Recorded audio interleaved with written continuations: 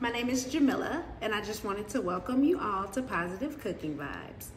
And what better way to welcome you all than by cooking? So for tonight, I will be serving pan-seared pork chops and some veggies. So we've got carrots, zucchini, and squash. Of course, our pork chops, my special seasoning mix, rosemary, adobo, and Land O'Lakes butter. We've got our vegetables all nice and chopped up and ready to go. Look at those pork chops, y'all. And now we're gonna season our pork chops, get them coated evenly. So now I've got my pork chops nice and seasoned and ready to go.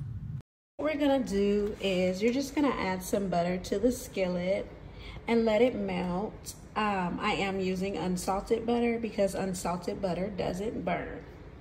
Good tip.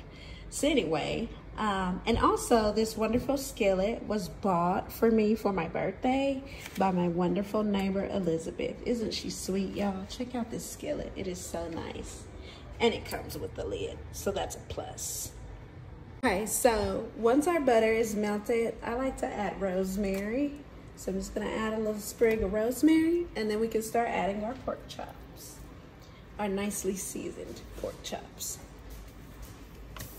You hear that sizzle? It means it's hot and ready.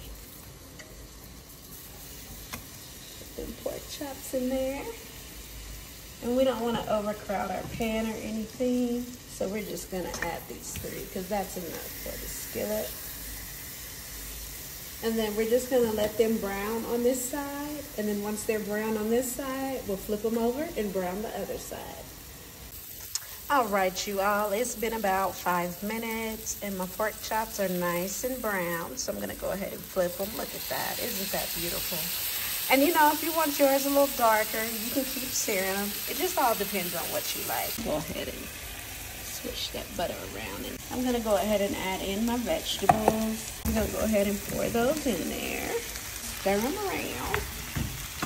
Now, I probably do my vegetables a little different, but it's just because my husband really likes his vegetables crispy, and I try to get him to eat as many vegetables as possible, so we're gonna do it the way to where he'll eat them.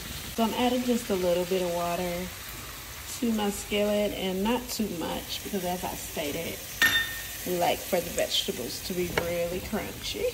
And then I'm gonna put my handy dandy steamer on top if I can find it. All right, guys, so I've got my little steamer on top. We're gonna let them steam probably for just about 5 minutes. All right, I have returned to our vegetables. They are done. They're crunchy. They're the texture that we like. So what I'm gonna do is I'm gonna go ahead and make a plate so you all can see the finished product. All right, my beautiful people, I am back and I've got our meal all completed. We've got our pan-seared pork chops.